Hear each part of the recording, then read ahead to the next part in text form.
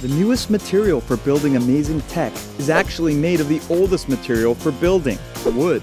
Nanocellulose is made of wood and plant matter that has been turned to pulp and then reformed into tightly woven nanobits. Transparent and incredibly strong, the stuff is reportedly tougher than steel and extremely lightweight, which is why the US military is already showing interest. It also apparently conducts electricity well, meaning it could potentially be used for computing. Extreme Tech reports that the first US plant to make nanocellulose, opened by the Forest Service in Madison, Wisconsin, has already received visits by executives from IBM and Lockheed Martin. It's cheaply made and so safe that it could potentially be used in food. So while we're waiting for our more natural McDonald shakes, we can daydream of the unthinkable. Everlasting, lightweight furniture from Ikea.